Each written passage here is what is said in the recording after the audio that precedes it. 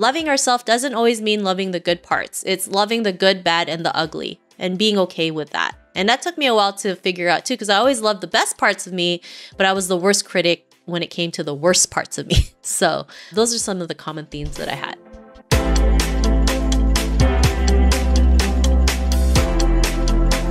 Welcome to Discover More podcast. Sheena, welcome to the show. What does fear mean to you? And why is it important to work through whatever fear that may be? Yeah, I mean, when I did my first YouTube video, that was before any of this happened. Like the podcast, the speaking. I was just brand new in this world of like digital marketing, and I knew I had to put myself on video because video was a great way to put myself out there. And yeah, it was nerve-wracking, right? I had butterflies in my stomach. It took me 2 hours to record a 2-minute video. I would stutter, I would have sweaty palms. And of course, this fear, right? It's basically, the fear is kind of like protecting us from making mistakes, right? Especially when we're children, something happened to us traumatically, and then our brain subconsciously protects us from it. So, my brain was at the time trying to protect me from something like you don't want to get made fun of, you don't want to fail. And failure was a big thing for me because I tell most people that I failed kindergarten when I was 5 for coloring outside the lines, right? So my brain was protecting me from failure, right? Not knowing that failure is a good thing. And so when it comes to fear, right, I always tell people we all go through fears. And to be fearless is not having fears. It's to have fears and to push through them anyway. So for me, I had to push through them because if not, then I wouldn't be here today sharing that story. And it's important for us to push through it because that's how we can build confidence. We can go out there and make moves. We can go out there and make things happen and have the courage to forge our own path to be the person that we're meant to be. Yeah, it reminds me of Eleanor Roosevelt's quote, everything on the other side of fear is everything you desire. Of course, it's very cliche, but I think when you work through your fear, however that fear manifests in your life, I think a lot of opportunities and magic happens and await on the other side. I want to go deeper on the train of fear, Sheena, because fear manifests differently in your life throughout. So how has fear changed for you, and how has your approach to fear evolved over time? I mean, I still have fears for sure. Don't get me wrong. It's not like I'm confident every single day, right? I go through different challenges, different environments. I mean, the pandemic alone was a huge slap in the face, right? It kind of felt like the world was over. There was nothing to live for. And I was ready to just sit in my room, watch K-dramas all day and not do anything because I was afraid to go out there into the unknown. And especially in our culture, we've been trained to always have security and stability and to fear the unknown. So for me, I had to realize, I didn't have to do this myself, right? I can go out there and ask for help. And I'm glad I was able to have the support to help me pick myself back up, right? Regardless if I was scared or not, I wasn't the only one going through this. There was a support system out there who was cheering me on. And so, of course, I still go through imposter syndrome, right? If someone, invites me to speak, I'm like, who am I to go out there and speak, right? And then at the same time, I have to tell myself, you got this. You deserve this. You've been working so hard to get to where you are today. You just give your best speech ever, and there's someone out there who can relate. And every time I do that, the people love it, right? Do I get nervous? All the time, right? And nerves is a good thing, right? It just shows us that we just want to do the best job that we can. Sometimes fear is just an indicator that we just want to really give a good job. We just want to know that what we're doing out there can really impact somebody. And so sometimes fear is just testing us, right? To see how strong we are, if we can push through them, right? If we can go out there and make moves. I say, if you can think of the worst thing that could happen and you're okay with it, then go ahead and do that, right? Let's say you wanted to reach out to a company for a speaking engagement, right? You just reach out to them, right? What's the worst that could happen? They either ghost you or say no. Are you going to live through that? Probably. So should you do it? Yeah, right? Why not? I mean, I always say if you don't ask, the answer is no, right? And you'd be surprised how many people say yes when you just go out there and just ask, right? It's a crazy thing. It's simple but scary. I get it because we're so afraid of the outcome. But when we can learn to detach from the outcome and just go out there and do our best, then we just keep moving forward and just keep making moves, just keep creating the things that we want, creating better representation, empowering our community. It's not always easy, right? I know it's not always easy. I've been there. I know it's tough. Sometimes the hardest step is the first step. But, once we take that first step, it just imagine what we can do. And also as women too, right? We have a huge confidence gap over men, maybe because of how we're raised, right? We, from as young as 6, little girls already have confidence issues while boys don't, right? I had a friend who was telling me, guys, they don't have any fear or they don't care about rejection because when they go out there and just ask for a girl's number, they get rejected so many times to the point they're like, they just keep moving until they get, a girl's number, right? It's a numbers game. So when they go out there and do things, it's just for them, it's a numbers game. It doesn't matter if they get rejected or not. They're happier that they went out there and did it. Versus women, we second guess everything, we over prepare, but something still holds us back because of the way we perceive ourselves, right? We feel like we're not good enough. Who are we to go out there and make that presentation or ask for the sale or ask for that promotion? And so all these things that we go through really stops us from making that first step, right? Or imposter syndrome. And that's why there's less women in leadership and high position roles, less women entrepreneurs making money because there's a huge confidence issue. But imagine if women just went out there and took action and just, figured it out along the way, we would succeed so much better. I mean, there was even a test that I was reading about this psychologist who decided to do a test between boys and girls. And it was just to solve this problem on the computer, right? When they had the results, he noticed that the boys did better than the girls. But he realized that the girls didn't even try, right? They didn't even put an answer because they probably thought they were going to get it wrong. So he went back to the group of women or girls and he said, your only task is to try and solve it. Just try and solve it. It doesn't matter if you get it right or wrong. Just try and solve it. And so when each and every girl in that group decided to solve that problem, guess what? The girls did better than the boys. This is what I mean. Like, if we just go out there, take action, figure things out the long way, course correct along the way, we can make moves, right? Sometimes we have to do everything wrong to get everything right, to get the clarity, to get that aha moment, to push forward with whatever it is we want to do in life. Yeah, it's not necessarily spray and pray, but at least if you throw darts at the map, it's going to land somewhere. But if you don't throw, there's no marker. Nothing happens. Yeah. I want to highlight something, a theme and a threading line from what your story, Sheena, is that fear is almost like a marker. Anytime fear manifests in your life, in whatever domains of your life, whether it's professions, asking for networking, as you said, or asking for speaking engagements by just cold calling or reaching out, anytime that fear shows up emotionally, it's a good reminder saying, oh, this is where I fear scared, or this is where I feel this internal butterfly. Oh, this is an area of growth. There's opportunity within that butterfly. So I think I want to highlight that because it's a good cue. Because not everyone has this heightened self-awareness, but I think having this very concrete thing to remember, you're like, okay, Sheena and Benoit talked about anytime I feel scared, that's actually where the opportunity lies. And there are limitations and circumstances. But with that, I want to zoom in a little bit closer. You talked about in passing that a lot of times it's a numbers game. There's going to be a lot of no's, but some yeses. Do you have any things that recall from recent times or some of the more remarkable days where you're like, oh, they will never say yes. What's the point? But you say, you know what? I'm going to do is scared. And something magical happens. Oh my God, I have way too many stories. This interview might go on for a while. I mean, even as simple as reaching out to women to be a guest on my show. I mean, people don't realize, like, yeah, I've interviewed over 800 women, but imagine how many women I had to reach out to. Imagine how many women didn't say yes or ghosted me, or I had to follow up for 4 years just for them to say yes. So yeah, it is a huge numbers game, right?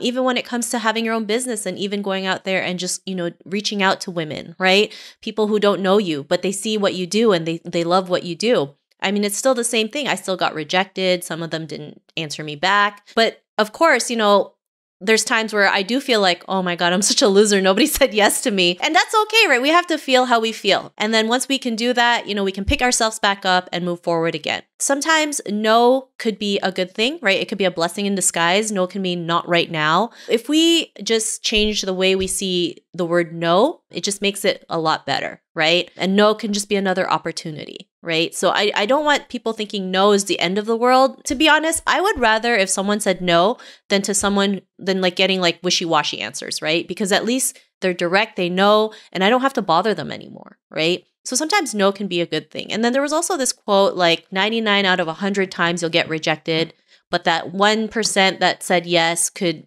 impact the world like 90% of the world. And a great example of that is the light bulb, right? Thomas Edison got 10,000 no's before he got a yes, and literally everyone has a light bulb. So imagine if he stopped at his, 10th time, 100th time, 1,000th time, or even his 9,999th time. what would the world look like right today? So, and there's a lot of women, or not women, just people in general who go through so much failure, who go through so much rejection, is that we're so blinded by people's achievements that we don't understand the story behind it, right? They see all the glory but don't hear the story. And this is why sharing stories is so important, right? Of women, of how they're able to forge their own path, overcome obstacles, and thrive, because we want people to realize, like, it's not easy sometimes. It sucks. You might want to ugly cry a couple times. You might have to work 24 hours straight in a day. But, all that is worth it when you see like the light at the end of the tunnel. And I think the more we're honest about this, the more people can appreciate us and realize, they can also relate to us. Like, if she can do it, then I can do it, right? I have no special powers or anything. It's just really me going out there and making things happen. And yeah, there's days where I still resist because I still get scared. I still go through imposter syndrome. I still feel like I'm not enough. And so I always have to work on myself as well, right? Sometimes I do things like I say 3 things to myself, right? To kind of just get out of that self-doubt and pity party. And it's like, I tell myself, I am loved, I am enough, and I am worthy. And, I keep telling myself that until I feel better. And yes, sometimes when you do these things, it might feel weird or awkward. And that's okay, because these are things you've never done before, right? Like with fear, it's just an indicator, like you need to grow out of your comfort zone, right? You need to step outside so you can go to the other side of the hill or the mountain, whatever it may look like, so you can grow and be the person that you're meant to be. And if people saw fear that way, they would take so much more action in their lives, right? I always say actions speak louder than words. And so when people see you making moves, they'll be like, who are you? What are you doing? Like, confidence doesn't always mean that you have to be the loudest person in the room. It's just, you're just out there making things happen. You're out there knowing that you are capable enough to turn your dreams into a reality. I want to highlight something that you said in terms of the benefits and the power of affirmations. So this is clinically speaking in science. If you put brains under a MRI scan or a CAT scan, it actually shows a shrinking of amygdala and a brain activity shifts based on the level of affirmations. So scientific benefits of affirmations have been proven. And of course, what you alluded to is a self-affirming practice, right? Through gratitudes or saying that I'm loved. And there's a lot of power in that, because I want listeners to be aware that anytime I have someone on that's high level, high caliber on the show, whatever answers and stories we share, yes, they are real and they're valid and there's truth in that. It's our truth. But emotions are transient. Just because right now Sheena is feeling 10 out of 10 and all confident and amazing, right? As you said, no pity parties. Tomorrow or 6 hours later, she might hit a dip, because life is cyclical. It's a season. And I don't want people to say, oh, they're always confident. If I do this, X, Y, and Z, I'm always going to be confident 24/7. It's like, no, you will be confident, but sometimes you won't.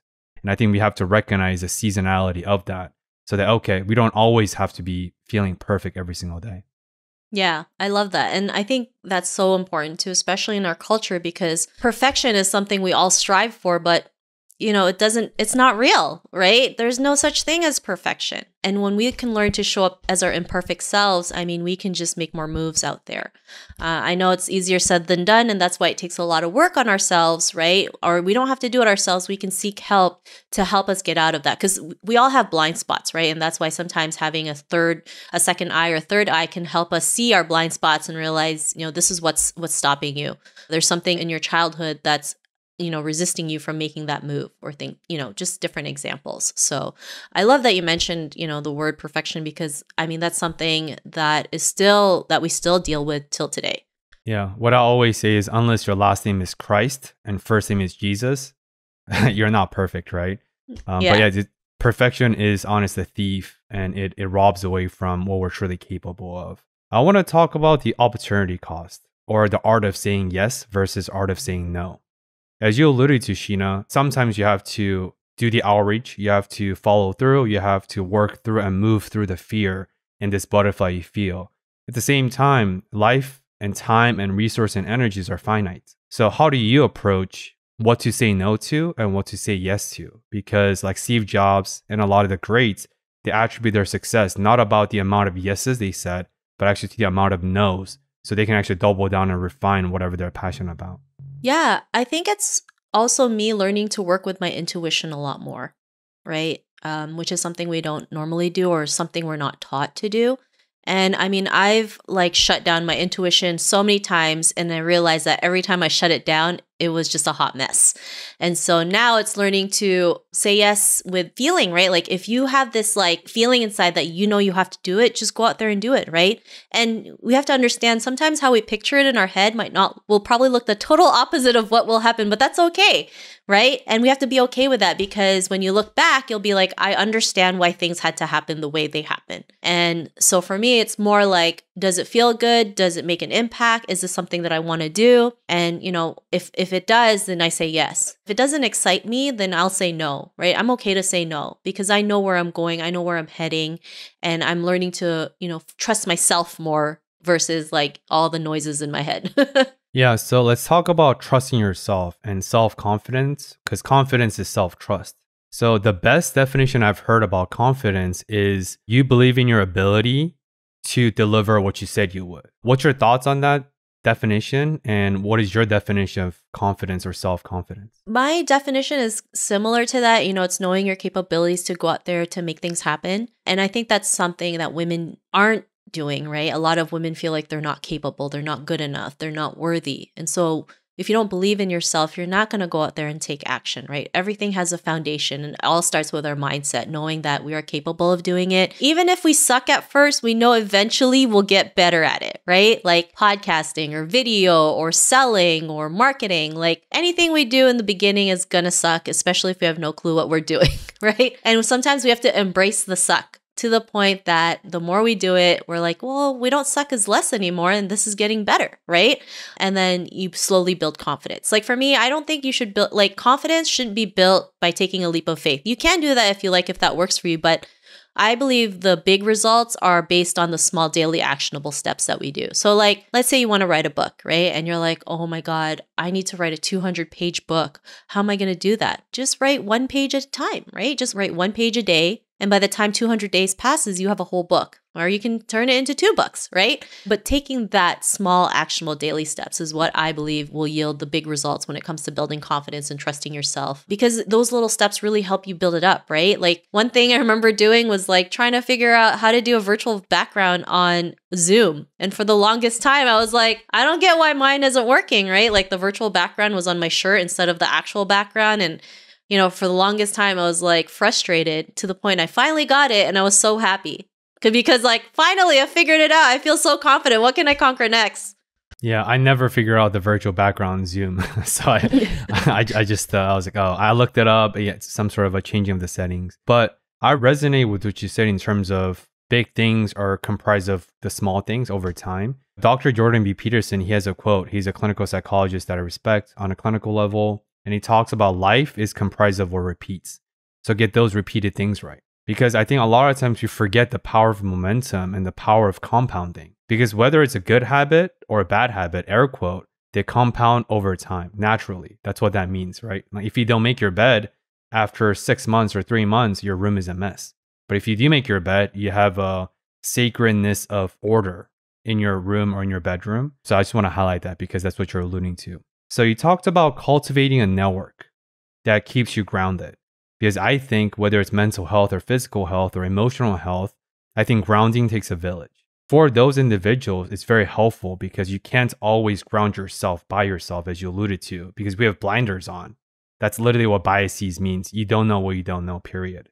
Do you have any feedback or thoughts about how to cultivate this network of trusting confidants who can truly ground you? Because like we said, grounding really takes more than one effort. Yeah, I mean, that's a great question. And I mean, it looks different for everybody, of course, right? Everyone has their own way of getting support or seeking support. And sometimes we're afraid to ask for professional help, right? Especially because, in society it's still seen as like a bad thing when really it isn't. But, you have to do what works for you. Maybe, you can start small by listening to a podcast or reading a book, or you can talk to your best friend, right? Everyone has a friend that they can, talk about anything and everything, the good, bad, and the ugly. And sometimes that could be just enough, right?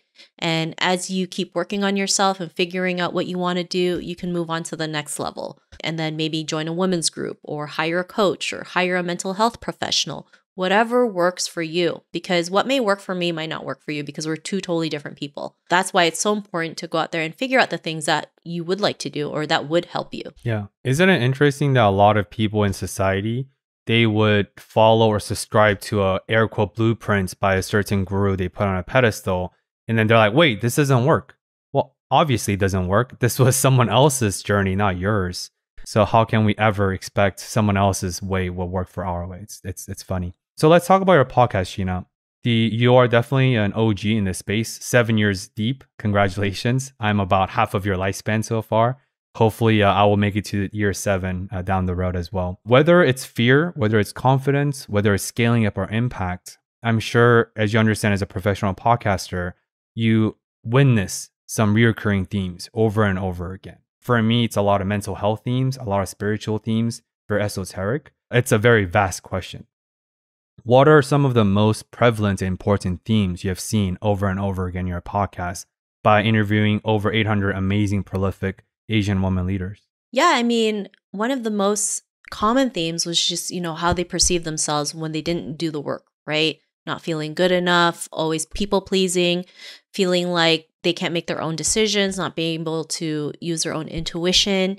And that's things that we never talk about in our culture, right? That's something that is, we're told to just put in the back, never say anything, and we just keep the traumas to ourselves. But, when we talk about what we went through, it's actually part of our healing process, because then we realize, we do have a problem and we need to find a solution, right? So when these women realized that they were going through something, they had this aha moment and realized things had to change, right? And so they sought help. They started doing the work on themselves, whether it's going to a self-development event or, listening to a podcast or working with a professional. It really helped them take it to the next level. And so I realized that, we all go through something and, we have to work on ourselves to go out there and make it happen. Or we don't have to, or we can ask for help, right? Everyone's journey was totally different, but there was common themes. And one of the things that they also said was self-help was, or self-care was very important, right? Because we're always told to always take care of others and we forget the most important person in the world to take care of, which is ourselves. And, this is something that's not taught in schools. Nobody tells us to here are 8 self-care rituals that you can do, right? It's more like, here's your math project, here's your science project, here's your history project. I believe these things need to be taught in school as young as, kindergarten, as soon as they start school, right? Mindset, self-care, confidence, because these are the real life skills that they need when they go out into the world. And especially during the pandemic, everyone was burnt out, right? Working from home. And it's not like working from home. You're working from home, you're taking care of your kids, you're homeschooling them, you're taking care of your family members, you're running errands, you're running chores, you're cooking, cleaning. Who wouldn't get burnt out, right? We forget to just even spend 5 minutes to ourselves, right? And so this is why self-care is also very important, and being okay to also show up as our authentic self, right? Loving ourselves doesn't always mean loving the good parts. It's loving the good, bad, and the ugly and being okay with that. And that took me a while to figure out too, because I always loved the best parts of me, but I was the worst critic when it came to the worst parts of me. So those are some of the common themes that I had. Yeah, I got some goosebumps because loving yourself and self-love or self-worth isn't only valuing the best parts. It's the good, bad, and the ugly, as you alluded to, Sheena. Because I feel like when we ourselves are incapable of embracing all parts, including the ugly and the bad of us, how can we ever expect our partners, our spouses, our parents, our friends, our colleagues to embrace the uglier sides of us? That doesn't really make sense.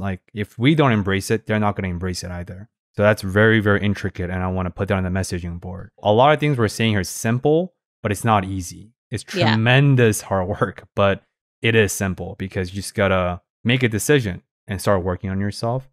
So I think actions or ability to act is predicated on self-awareness. So how has self-awareness been a theme throughout your guests? Would you say that the more successful in terms of who are willing to do the work, who are willing to work through the difficult things, that's how I view success? Would you say the more successful guests on your show are the people with higher level of cultivated self-awareness? Yeah, I mean, they realize some of them have reached a boiling point and realized things have got to change, right? Whether it's they're going through cancer or domestic abuse or bankruptcy, they knew things had to change, right? They knew, they went through something that is stopping them from taking to the next level. And so a lot of us have traumas in our life, right? That stop us from taking action. And we're not aware of those traumas. And that's why sometimes it's important to seek help, so that they can unlock the traumas we have. Not only do we have our own traumas, we have intergenerational trauma from our parents, grandparents, ancestors, and it can go as back as 4 generations. And if we're not aware of what our family has gone through, then we can't move forward as well, right? And I know it's not always easy because our parents, grandparents, they never want to share anything bad that happened to them, right? I mean, there's things that my grandma will take to her grave, right? Because she'll never tell us. And so we have to learn to unlock those things too, right? Whether it's to seek professional help or an expert to kind of unlock that, we go out there and seek that because it helps us in the end, right? Sometimes, especially when it comes to money, right? Like money is a huge thing that most people go through, right? There's a lot of traumas, a lot of perceptions, right? Money is evil. Money is the root of all evil. Like is it really the root of all evil? Like, money can help build schools for the less fortunate. Money can help feed the poor. So how is that evil, right? It's just learning to switch that perception and learning that maybe, our parents, grandparents, ancestors went through a horrific part of their lives that they never talked about and have always seen money in that way, and it's been passed on to us. As a Asian Korean American myself, I resonate with the level of self-siloedness that our parents and grandparents exhibit because they don't want to burden other people, right? That's their mindset. It's like, no, I went through it. It's just my experience to bear. I don't want to burden my kids, whatever. I share that because about a year ago, my mom went through a very extreme case of empty nest syndrome. This is my second time sharing on the podcast, where she actually was missing for 36 hours. We filed a police report. I was coming back from a vacation in Cancun. Me and my sister and my dad, we honestly thought my mom died. It was that extreme. We couldn't find her. And of course, the police was useless. They say they cannot do anything until 48 hours, but the survival rate cuts half every hour passes. And then, of course, my mom came back healthy on the 36-hour mark.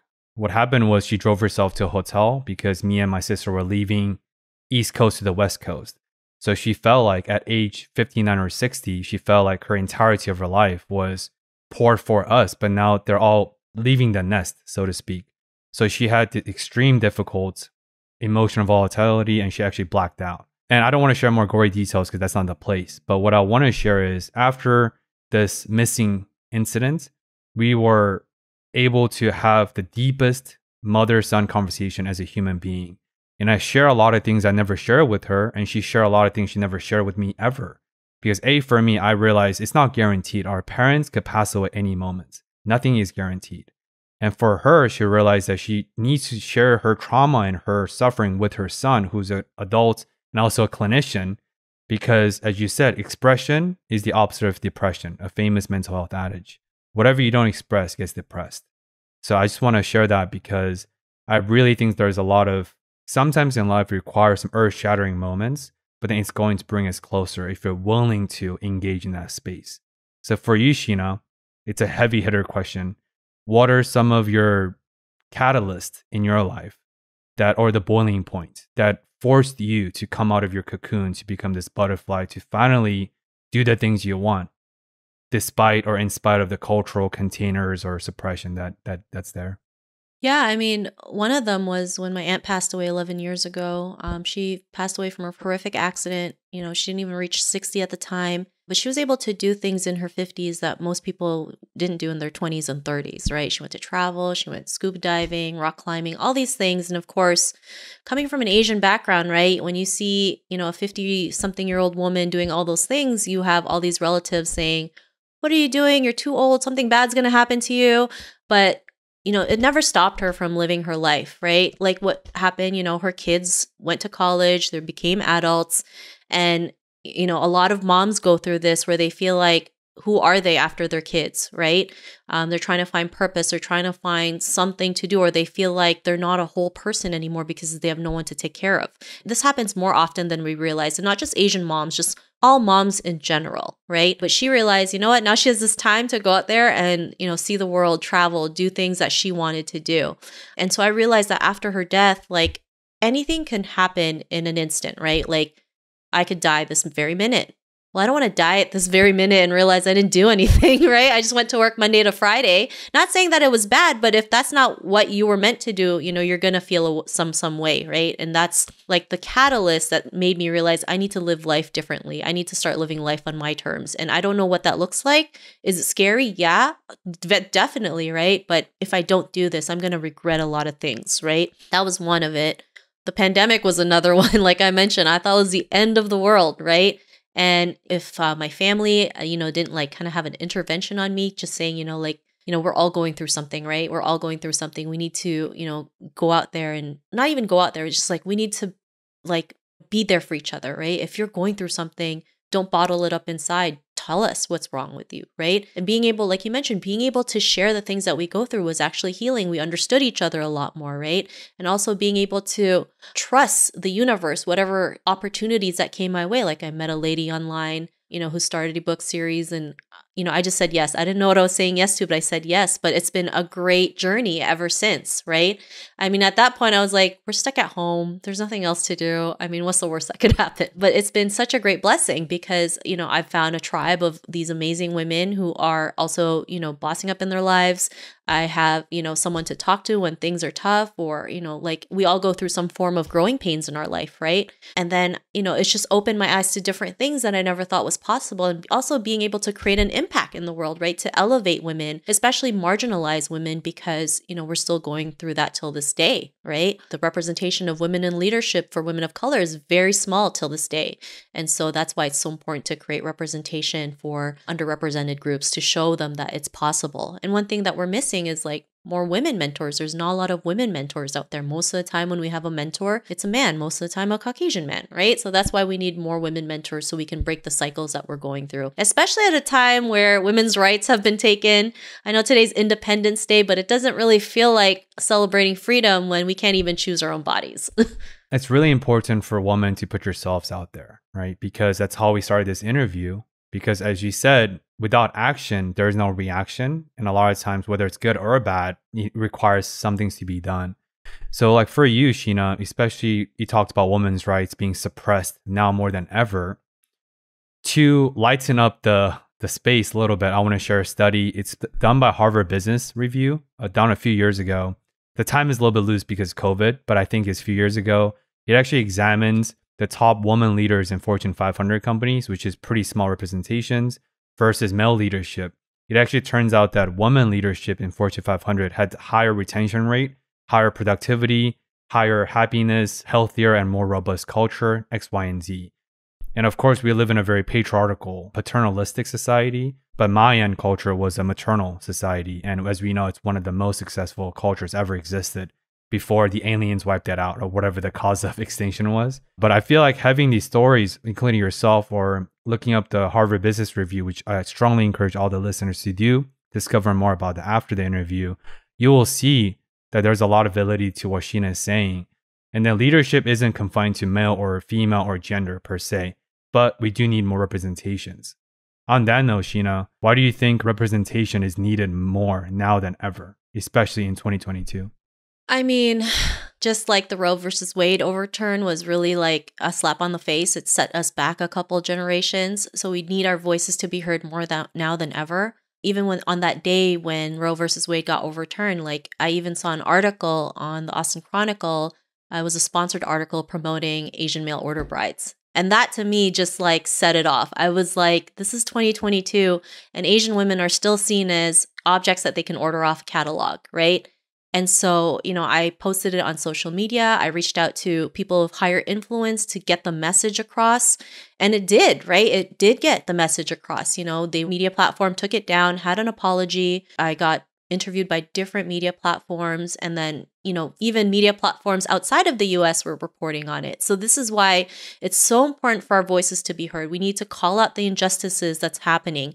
Is it scary? Yeah, of course it's scary. Like, it's not like I really want to speak up about it. Like I do, but at the same time, like, I don't know what could happen, right? But I also don't think about that, right? I'm just like, this needs to be taken down because This is uncalled for. This is unacceptable. Even if you were to read that article, it was basically a manual on how to land Asian mail order bride, telling you the top 5 countries, what their profile is like, and, just using this like derogatory language. It's just like, this is 2022. This should not be on it, right? And the fact that it was a sponsored post was even worse because someone is paying them to promote it. And they're not the only media platforms out there that's doing that. There's a couple ones out there too that are doing the same thing. Some of them have already taken down. Some of them still have it up. But the fact that it's still happening in 2022 from like these reliable media sources is really, a huge slap in our faces, right? We're here trying to create better representation and be seen as not quiet, submissive, and obedient. And then we have this article that basically says, we make great wives because we just do as we're told,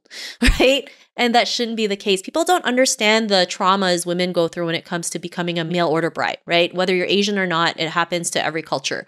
They get prostituted out. They become their sex slaves. There's a lot of mental and physical abuse. And that's not what we want, right? And people don't understand that, these people that have these businesses, paint this perfect picture for them, like saying, oh, you're going to live the American dream. You finally have a husband who will love you. And when they're in that situation, it's like, not the situation that they thought it would be. It's the total opposite. So, this is very harmful, not only for Asian women, but women in general, right? Being seen as a sex object. It's not like you hear articles about mail order husbands. I've never seen one, right? Imagine if it was, the other way around. How would you feel as a man being used as like an object out of a catalog that they could just buy off of? I'm sure you wouldn't be happy with that either, right? And it was funny how so many people was trying to justify because it was a sponsored ad that it was okay. It's like, no, it's not, because we have to live by integrity. There's a set of ethics and code of standards that we have to live by to make sure that what you're reporting is safe as well and it's not harming people. It was crazy that, I was able to help just get this out there, just reach out to the people. I didn't know what was going to happen. I was literally just mad and I just needed to share this and realize, this is not right. This is uncalled for. This is unacceptable, especially on a day where women's rights were taken. Like, we need to call it out. We need to call it out because if no one does, like, nothing will ever happen. Yeah, it's like sprinkling salt on the deepest cuts of wounds, right? Yeah. For more context, can you contextualize the article a little bit more and talk about what is a mail order bride for people who've never heard about this, who are not familiar with the concept whatsoever? Yeah, I mean, mail order bride's basically a website, that you can pick a bride off of there and basically pay for it, right? You can bring them from different countries to the States. I'm not really sure what the whole process is, but that's basically it, right? It's not a dating site. It's like you're there to find a bride. Right. And of course, some of them they've never met in person. Some of them is just they choose in, they just bring them in. That's my understanding of it too. So yeah. But the really important thing is, Sheena talked about it earlier, but a lot of these individuals and women who are coming from Philippines or Vietnam or some of these more developing countries, they don't have the literacy. B, they don't speak the language of English. C, they don't have the education level to vet through the potential whoever's paying for this mail order bride. And they are lured here because it is luring under the disguise of American Dream, as Sheena talked about. Because American Dream is a very celebrated, this glamorized thing in the world. Americans don't realize how privileged and how deep privilege Americans have. So a lot of these folks, women, will seek out these opportunities to help out their family, their parents, to move out of the slums in a lot of these places they live in. And it's not a fair competition, air quote, because people here, they have the money, they have the resources, they know the tactics, while the women, they're on the receiving side who are not equipped with information or power or resources. So thank you for sharing that. It's very important. On that note, I want to create some space for advocacy, Sheena. What are some of the things that you think our listeners or even myself should be more aware of at this time? Because I know you're very deep into the communal space and advocacy work. I mean, for me, it's always just creating better representation, right? Especially for our community. We go through the model minority myth. Asian women are also seen as quiet, submissive, and obedient. And so because of that, we do get into situations like being an Asian mail order bride or human trafficking or different things, right? Even with the shooting in Atlanta, right? It's like the victims were being blamed because they were sex workers. It gave the guy an excuse to shoot them. Like, that should not be an excuse, first of all. So we need to dismantle these negative stereotypes we go through. Even Asian men, right? They're always not seen as the sexiest, men in different cultures, right? And so learning to create better representation and dismantling the negative stereotypes will be taken more seriously, especially when it comes to high position roles and leadership roles, because that's one thing we are very lacking in, right? There was a report from catalyst.org when it talked about the representation of women of color in management roles in the US in 2021. So, of course, Caucasian women had over 30%, Black women had 4.4%, Hispanic women had 4.3%, and then Asian women only had 2.7%. That's very low, right? And this is based on last year's numbers. So for me, like the topic of women leadership is very important because I want Asian women to be seen as the leader that they're meant to be, that they are worthy enough to go out there and make things happen and be okay to make mistakes, be okay to show up as your imperfect self, because these are the ways we can create the change that we want, to turn the stories around, to dismantle these stereotypes, and to show our current and future generations that anything is possible out there. Yeah, I want to drive this message at home. So I want to share some statistics you shared with your recent interview last year with Stanford University's Global Educator Network. You shared in the pandemic, international women lost about $800 billion in income. Do you have any other numbers that you think that you can come up on the spot? Because $800 billion of income loss just for women demographics compared to men, that is a staggeringly high number. It's crazy. I mean, the pandemic really affected us, in the States. In the month of December 2020, there was 100% job loss for women, 100%. And a lot of them had to quit to homeschool their kids because there was no one else out there to take care of their kids. Even here in Canada, women lost their jobs 100 times or 10,000 times more than men. I mean, it's just crazy that, we were going through so many different things. And even when women are having more businesses out there, only 10% make like six figures and more, right? 90% of them don't. When it comes to asking for a bank loan, we still get a smaller amount than men. So there's so many things that we still go through. And that's why it's important to, talk about these things, to have gender equality, right? I mean, there was a report saying that gender parity won't be achieved until like 130 years from now. No one wants to wait 130 years for that. I know the postmodern feminist has two different meanings now. One is like anti-men, one is just for the empowerment of women and for the equity. I'm a feminist in the definition that I believe in equity and equality, of course, because like I have a younger sister. I grew up with a single mother. I love my grandmother. I love my mom. I love the woman in my life. And all men out there, they all have females or women in their life. Yet I don't understand how you can be viscerally against gender equal gap, like gender pay or equal pay or gender equality when your mother or your siblings or sisters or spouse are women. I never understood this dichotomy or this chasm between why is gender equal pay such a controversial topic now. That doesn't really make sense to me. So in that sense, let's go back to your podcast a little bit and tie these threads together. Like if you were to curate a list of qualifiers for the best leadership qualities or the best confidence qualities that you saw on your podcast or in your own life, what qualifiers would be on that list they curate? I mean, making the first move, right? That's one thing. If you want things to happen, go out there and make the first move. Be okay to ask questions because you never know who might say yes. So like when I used to work at an office job, I remember getting a salary review, right, from my boss. And he was like, okay, it was 50 and now I'm going to give you 54,000. And so I was like, are you okay if you can add another 1,000? Because anything that ends in a 4 in Chinese culture is a bad omen. And this is a real story. It's a bad omen, right? If you say number 4 in Chinese, it also means death. And he did the same thing. He laughed at me. He's like, are you serious? I was like, yeah, I'm serious. And of course, he thought it was funny. He thought it was a joke. But in the end, he gave it to me. So it's not that I got an extra $1,000. It's the fact that I asked for it and I got it is the biggest lesson. So you just don't know what happens when you go out there and just ask, right? That's what I like. I'm a big advocate for asking. Like I'll ask anyone anything, right? If I'm traveling, if I need someone to take a photo of me, I'll ask them. If I get lost, I'll ask for directions, right? If I think something is damaged, I'll ask for a discount. Whatever it is, right? Like whatever it is, like don't be afraid to ask. Will you get a no? Yeah, of course. I mean, that's normal, right? But you'd be surprised who says yes. Also, embracing your fears, right? That is huge. And I know it takes a lot of us to embrace our fears. That's why it's important to have support. You don't have to do things alone. You can do it as a group. When I was able to overcome my fear of video is because I saw other people who were in the same position as me, who were just scared, who also had to do their video like for 2 hours to do a 2-minute video because like I understood that they were going through the same feelings as I was going. And if they can do it, then so can I, right? So learning to embrace your fears, showing up as your imperfect self, learning to make mistakes, being okay with taking action and figuring things out along the way. Have I made mistakes in my own journey? Of course. I've made more mistakes than I could think of, but it's also led me to opportunities that I never thought was possible. I always say your greatest mistakes could be your greatest opportunities, right? And learning to be kind to ourselves, being our biggest advocate and cheerleader, that is so important, right? If you want to attract the things that you want, it really has to start with ourselves. You want people to cheer you on, start with yourself. You want people to connect with, you want people to, advocate for you, advocate for yourself, right? When they can see your passion, your conviction, they will come to you, right?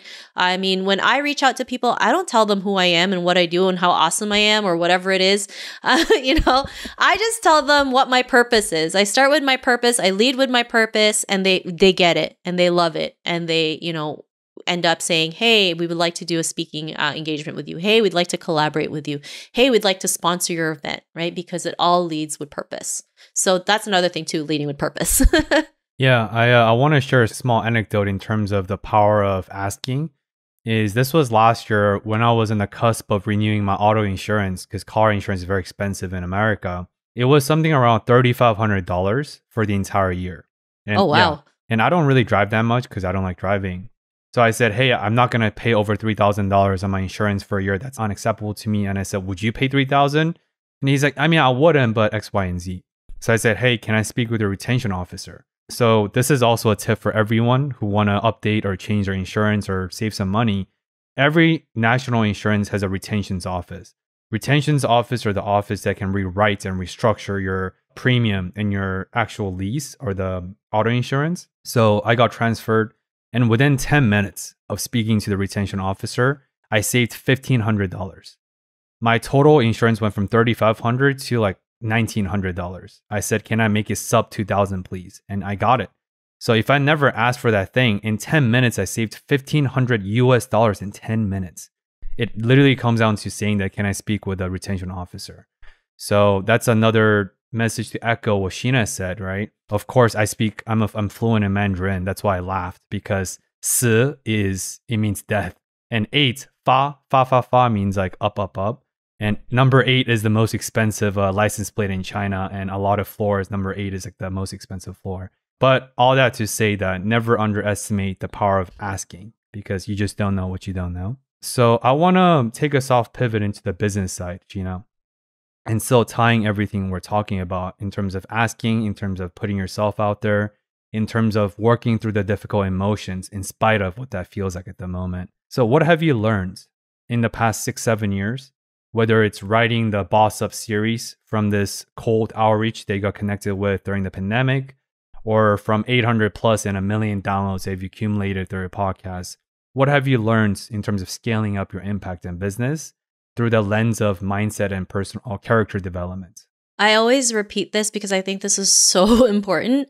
The biggest lesson was to ask for help, to ask for support. You don't have to do everything yourself, right? Being able to collaborate with other women, being able to, like I mentioned, being able to work with other women who have a similar purpose as you. I mean, that just 10x's everything that you want to do and scale things up to the next level. I'm not the best at everything, and I'm okay with that, right? I'd rather just pay someone to do that versus me trying to figure out for 10 hours, right? That made me realize how much easier things could be if we just learn to help each other out, to seek help, to scale things, to have a team. Because, in a normal business, you don't do everything yourself. You hire staff, right? You hire staff to go out there to make things happen, whether it's an accountant, a lawyer, if you have a restaurant, you have waiters, chefs, hostess, things like that. Being able to realize, to let go of my ego and realize I don't have to do everything myself and I'm okay with that and just seek help. That was my biggest lesson. And that comes down to self-efficacy, which is sort of the theme you shared earlier. So how can one cultivate and get better at advocating for themselves? Because it comes down to, I just want to nerd out real quick, but it comes down to neural pathways, right? So neural pathways are the pathways you build in your brain. It's the root of all habit forming. Every single habit building comes down to neural pathways. Imagine a trail in the mountains. The more bikes and more walkers walk that same trail, it creates a more defined trail. And that is the neural pathways in our brain. So the more you repeat a certain action, the more that action becomes ingrained to become part of second nature. I share that because people who aren't used to advocating for themselves, women who aren't used to speaking up in the classroom, asking for a raise as you did, because that's very nerve-wracking, negotiating with your boss. So I feel you. But for you, you already have these neural pathways built deeply that you can advocate for yourself. But for those who don't, what would you say? I mean, it takes practice, right? Anything we want to do in life takes practice. Nothing happens overnight. Rome wasn't built in a day. If you want 10,000 steps, it takes your first step, right? Or I forget the line, but you know what I'm talking about. But yeah, it takes practice, right? I mean, I didn't get good at video by just doing that one video. I got good at video by doing it many times, right? There was one point where I did 3 videos a day for 30 days straight just to get my fear out. Right? And people are like, oh my God, you're so great at video. I'm like, well, there was a time when I was just a hot mess on video. So everything takes practice. It doesn't matter where you learn a new skill, you want to run a marathon. I mean, you don't run a marathon by just going straight like 40 miles or whatever a marathon. No, I think it's like 25 miles or something like that, right? You start with maybe 1 kilometer, right? And then you add, another kilometer or maybe half a kilometer and then so on until you can do the full marathon, right? So being able to take those small actionable daily steps to yield the big results, right?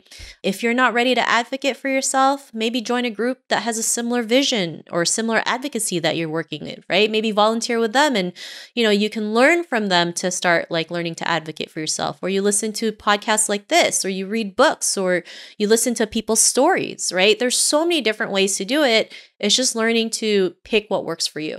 So let's go a level deeper. I like to ask you to think back and bring some memories or stories forward. Could you share a few, or what are some of the best success stories you've heard, either on the show or within your own role models? That's not from your guest per se, but once again, it's a wide question, but I want to share some tangible, concrete, best success stories that are the outcome of advocating for yourself. Like even looking at the women in Hollywood, right? We look at like Michelle Yeoh and Sandra Oh. I mean, I love looking up to them because they're always trying to do things that's outside of their comfort zone, right? They went out there and just make things happen. And they also didn't want to be like the token Asian actress out there, right? They wanted to have different roles, right? And if they couldn't find the different roles, they decided to create something. I don't know if you've seen Everything Everywhere All at Once, right? It's a really great movie. And it's also like, this is the first movie where an immigrant Asian woman is seen as the lead role, is seen as the heroine. And that is huge for us, right? Most of the time, the immigrant Asian woman is like the auntie you see at the Chinese grocery store, just minding her own business, getting things done, and just moving along. But you don't realize all those little Asian aunties are like, our own businesses, own property, have made really good investments. It's because they don't talk about it, right? Because we're taught not to talk about those things, right? So just even looking up to those women, even the guy who was also in Everything Everywhere All at Once, he was the kid from Indiana Jones and he was also in The Goonies, right? Those were his 2 first major roles, right, ever in acting. And after that, like it was really hard for him to get a role in any movie because there wasn't a lot of opportunities for Asian actors. So he decided to just work behind the scenes because that's all he thought he was good for, right? And then in 2018, he saw a movie called Crazy Rich Asians, right? Or like, oh my God, here's, these crazy rich Asians living the lavish lifestyle, something that's not typical, right? That's seen in American movies.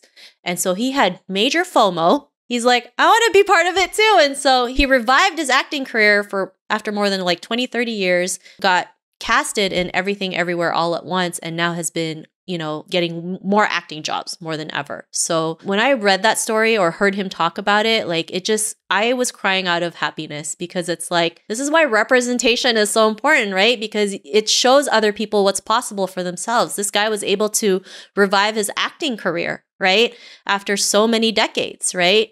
Now we can see like, we don't always have to be the token Asian in movies or TV. We can be the immigrant Asian woman, or we can be something else. We can be ourselves and play that role. Yeah, I mean, wow. His audacity and his ability to revive something after 20, 30 years. That's how long I've been alive, for 30 years. So I can't even imagine something going from dormant to reactivate that, and that level of fear, self-doubts, questionings, the mental fuckery, right? The chatter. I would have to ask you for that link, and I'll love to read that story myself as well after. But And I feel like I just want to put this into context for non-minority or Asian listeners, since most of my demographics are Caucasians. Imagine, so Asian Americans are about 5.5 to 5.8% in America. The last time I checked the statistics. I thought it was like more than 6% now. Maybe it passed 6%. Yeah, but last time it was like 5.8. So let's say 5.8 to 6 point some percent. That means there's 94% of us who are Americans who don't look like us. So imagine this consistent, this dire and desire for us who are the super hyper minority in America to look for who look like us on TVs, on movies, or Hollywood, on shows. And Sheena talked about this like 30 minutes ago.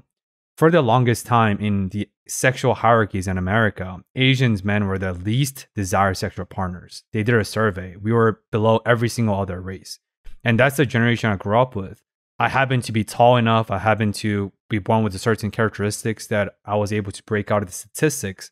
But for most of us, it was very difficult for Asian men to ever date outside of their realm of race. If you were an Asian man, you dated a white girl, you're a celebrity in your circles. People are like, teach me your ways, X, Y, and Z. But that comes down to, we don't think we could do it because we've never seen it happen. It's role models, it's priming. I have a personal curiosity. Can you even imagine what your life would have been like if you didn't take your initial steps like 7 years ago, 10 years ago?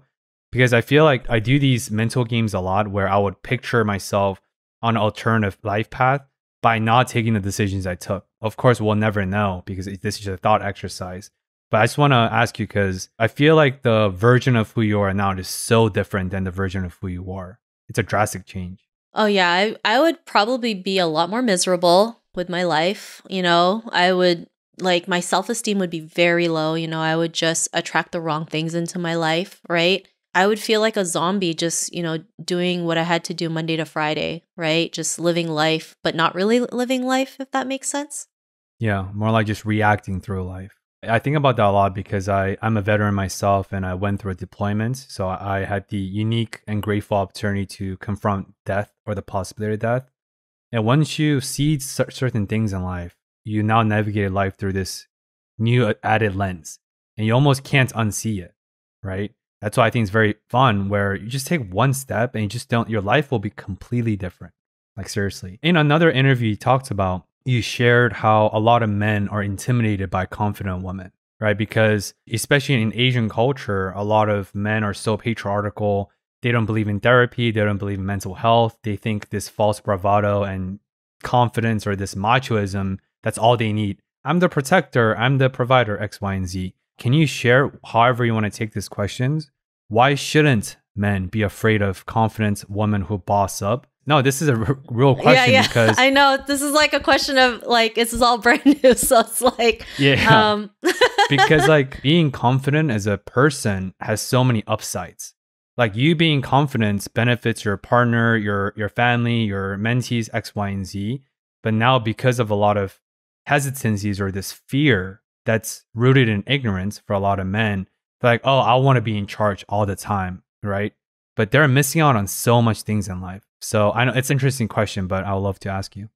Yeah, I mean, that's a really great question. I mean, for me, it's like if a man does support a woman who's confident, it also helps their confidence up, right? There's no ego.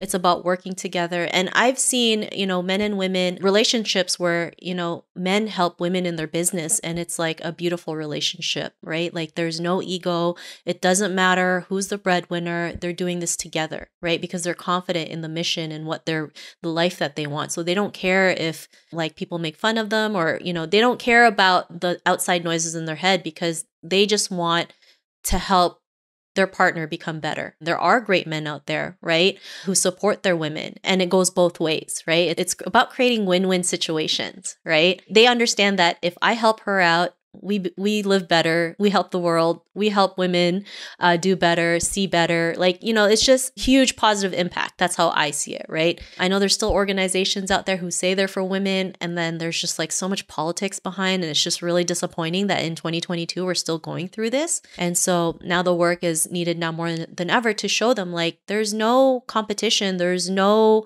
we need to let go of this lack mindset, right? And just have the mindset of abundance, being okay to walk side by side. represent as men and women equally in leadership roles, because that's how we're going to create the change, right? And people don't realize too, when like most married couples, to be honest, the buying decision is most of the time the women, right?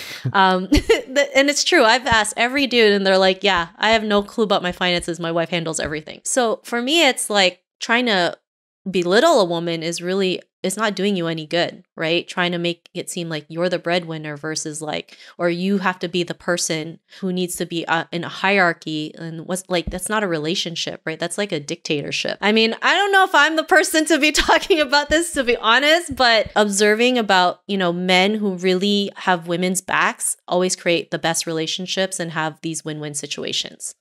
Yeah, because the best way to create a healthy ecosystem is make sure all the organisms in the ecosystem is healthy and aligned. Very, very intuitive, but a lot of people just don't understand it because ego is very blinding, right? That's what ego is. So I know that was a funny question, but I know in Asian culture, it's a real thing. Like a lot of Asian men are afraid of powerful women because they're like, oh no, I have to be the person in power. And that's not the case. I want to share something another funny I think you appreciate. I share this with a lot of my friends where I'm very ambitious. I'm a clinician and a podcaster, and my partner, she's a physician, right? Embracing the cultural stereotype, but she loves medicine. Like she loves it deeply. And I always tell my friends that she's my biggest investment portfolio is her, right? Highest ROI in 6 years. And B, I want to be the most ambitious trophy husband. Because I'm ambitious. I'm always going to do what I want to do. I'm always going to carry out or striving for my vision. At the same time, I don't mind if my partner's income is sixfold as mine, right? Because GI doctors make a lot of money. And I also had to work through my journey because I've always been the breadwinner. I've always had higher income, X, Y, and Z's. But then once I realized, wait, this is actually liberating because if I have a partner who is yielding insane amount of financial income as a baseline, that liberates me to do what I love while still helping her out and supporting whatever. I'm not saying I'll be stay-at-home husband, but I'll love to be the most ambitious trophy husband. And I mean it, every single word of it. So I want to share that to reinforce this messaging. I can see it in like, I was looking through your Instagram and you're like her number one cheerleader and I love it. Oh, thank you. Yeah. She's very humble and I have a lot of a proclivity for hubris. So I'm trying to help promote her by help grounding me, but she makes it better as a person. And yeah, before I conclude the interview with a couple signature questions, another personal curiosity is you've been doing podcasting for 7 years. That is a formidable amount of time. Like A, why do you keep going? And B, what have you taken away the most from your podcast journey so far? I'm very passionate about creating a better representation. There wasn't a lot of stories out there for Asian women, like specifically for Asian women, or even a support system that even catered to Asian women's confidence. It was the main reason why I started the podcast. I was dealing with my own confidence issues and I just couldn't find any support systems that really catered to Asian women. And I was like, what is going on? Like, is there something wrong with me? Right? Nobody's talking about this. And also representation was very important for me, especially, growing up in one of the most multicultural cities in the world. I never saw anybody that looked like me on TV, All I ever saw was Caucasian people. And for the longest time, I wanted to be a blonde-haired, blue-eyed girl named Heather because that's what I thought being beautiful was at the time. And so for me, I never wanted, current and future generations to go through what I went through. And so that's what keeps me going. It's the purpose. It's the bigger picture. It's not easy, of course, right? Even when I first started podcasting, there wasn't a lot of Asian podcasters out there, right? There was only like one guy who was interviewing our community. And I said, okay, if he's doing it, then I'm going to do it. If it wasn't for him, I don't think I'd be here today. And I was so fortunate that I was able to be interviewed on his podcast. Like it was a huge honor for me because I was like, it was because of you I started this podcast. I just saw that you were doing it. And I was like, okay, I see one Asian dude doing it. I'm going to go ahead and do it. And I was forever grateful to him because he's the most he's the nicest guy in the world, very humble, very, passionate about elevating the Asian community as well, right? And so just like being able, when he approached me, I was just like over the moon because I was like, I looked up to this guy, right, at the time when there was no podcasters back then. And podcasts really taught me to show up as my true self, like telling you about loving yourself, like really loving yourself, the good, bad, and the ugly. That's not easy to do, right? I mean, as women, we're like, we always criticize our worst things, right? It's like, oh, I can't wear this dress because my rolls are showing.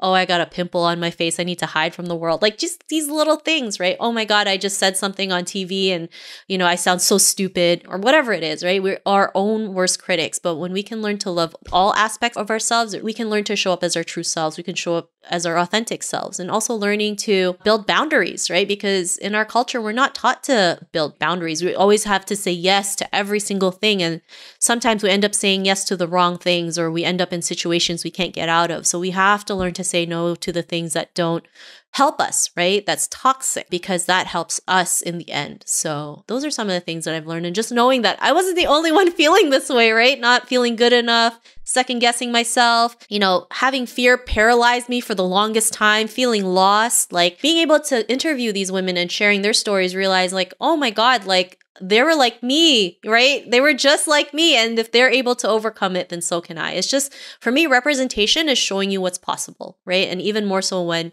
we have people in our community, right, that look like us, that went through similar situations, that understand our cultural backgrounds and cultural upbringing and the standards we go through. Yeah, I mean, I could imagine the level of ecstaticness you felt when you're invited to this podcast that inspired your podcast to begin with, literally the birth of your podcast, so to speak. I said I would wrap this interview soon, but I have another follow-up personal curiosity question, Sheena. I talk about this a lot with a lot of guests, and almost every guest on my show, because I seek out individuals who have taken the non-traditional path, who have intentionally chosen a path of the highest resistance. Because I feel like I'm a veteran, right? It's a military analogy, but in the military, when you're going to a hostile environment, they always teach you to seek out the path of least resistance because you don't want to run into a range of fire, so to speak. But in life, I think most of us should be encouraged and try to seek out the highest resistance path because there lies the most growth. So you included all those guys who chosen those paths. There's many moments in their lives that's affirmative by cosmos, by God, by universe, whatever you want to call it.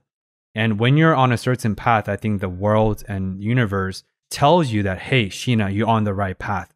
Here's an affirmation during your toughest, lowest moments. Keep going. I sense that from your story. So could you share anything else that comes up in terms of when the cosmic affirmed you when you're least certain and least confident, but they're like, nope, you're on the right path. Keep going. Yeah, I mean, it can be something as simple as like a listener sending me a message telling me how the podcast has helped them. That for me is like, okay, that's a sign that I need to keep moving forward. Because yeah, of course, there's days where I wanted to quit and felt like, is what I'm doing even worth it? Like, are people even listening? Do they even care? Right? And so especially when you're on your own path and you're trying to elevate a community, sometimes you got to do things by yourself, right? Because not everybody sees it. Not everybody gets it. Or in reality, people are just cheering for you in silence, right? They're rooting for you, but they're not telling you that they're rooting for you.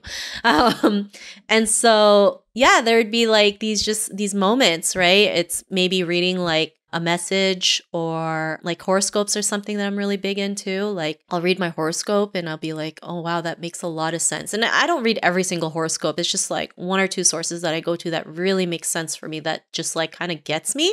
And it's kind of weird sometimes, right? And so being able to do that and just I get a message and it's like, oh, this is like just popping up out of nowhere, right? Sometimes it's when you least expect it. Or maybe someone says something to me and I didn't even think about it. And it's like, oh yeah, right? There's just all these little moments, even if it's just watching like a K-drama, I still get something out of that. So it's just like these little things that kind of like seed you into your journey. That's how for me it was. Yeah. And being able to connect with the right people who understand what I go through.